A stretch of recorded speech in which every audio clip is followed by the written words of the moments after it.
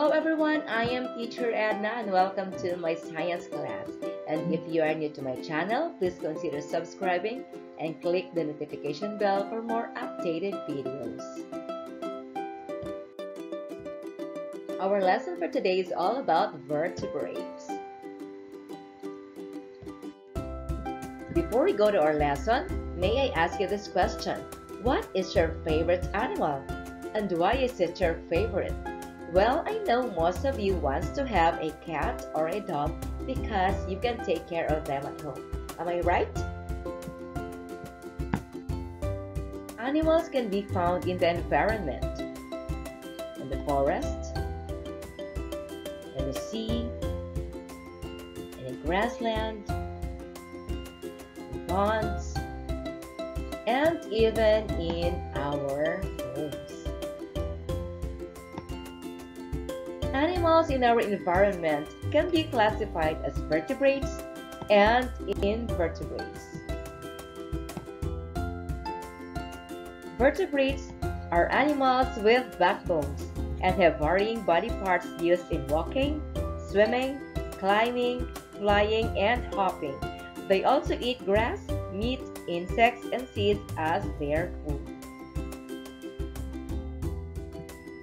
Invertebrates are animals without backbone, such as snails, butterflies, starfish, octopus, and animals in the environment can be oviparous.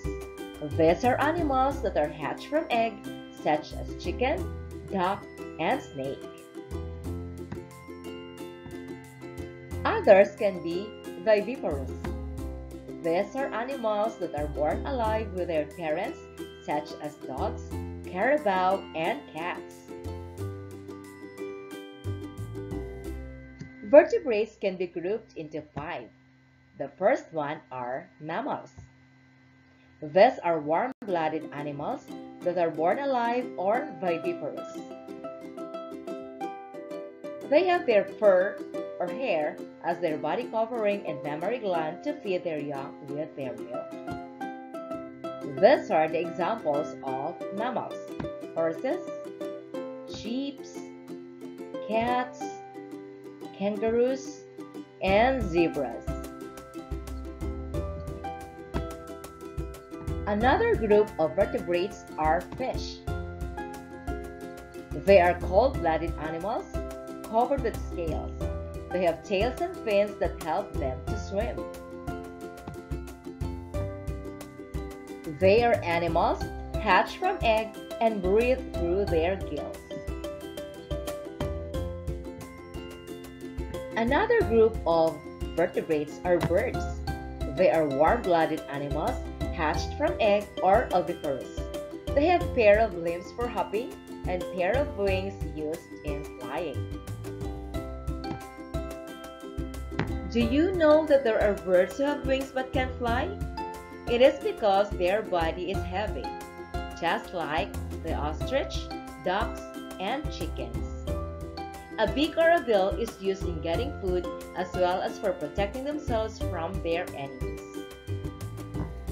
Another group of vertebrates are amphibians. They are cold-blooded animals hatched from egg or oviparous. They spend part of their lives in water and part on land. They have moist and scaleless skin. Some examples of it are salamander, newt, toad, and caecilian. Another group of vertebrates are reptiles. They are cold-blooded animals hatched from egg or oviparous. They have dry scaly skin and some have shells. Examples of reptiles are turtles, crocodile, chameleon, gecko, and snake. Did you learn something today from our lesson? Let's see if you really understand well. Let us have a guessing game. Number 1. What animals live in water with gills, fins, and scales?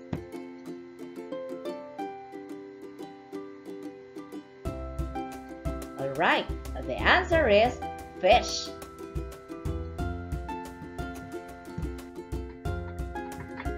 What animals with backbones called?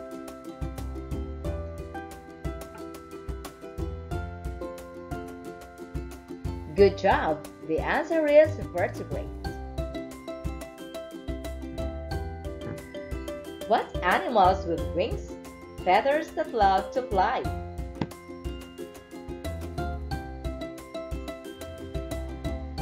Very good. The answer is birds. What group of vertebrates is a giraffe?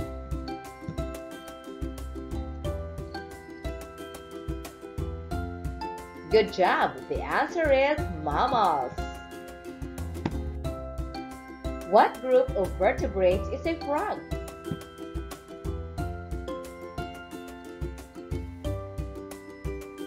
Well done. The answer is amphibians. What group of vertebrates is crocodile?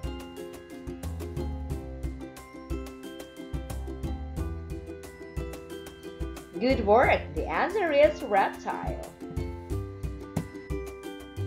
Now let us go to another activity. Identify if it is a vertebrate or invertebrate. Tiger. Is it a vertebrate or invertebrate?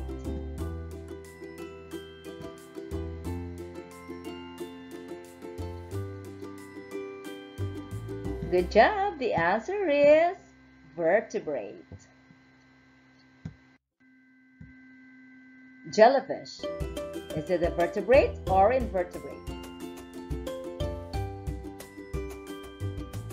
Good job. It is invertebrate. Number 3, snail. Is it a vertebrate or invertebrate?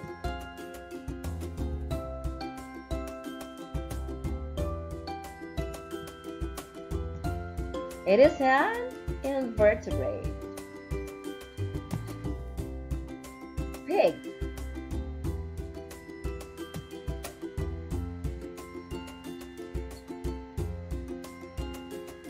It is a vertebrate.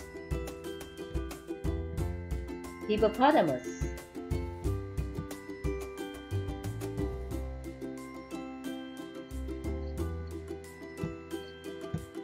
It is a vertebrate. How's your score, kids? I hope you did a good job today. Congratulations! Again, don't forget to subscribe to my channel, Miss Edzy, and click the notification bell for more updated videos. Bye, everybody!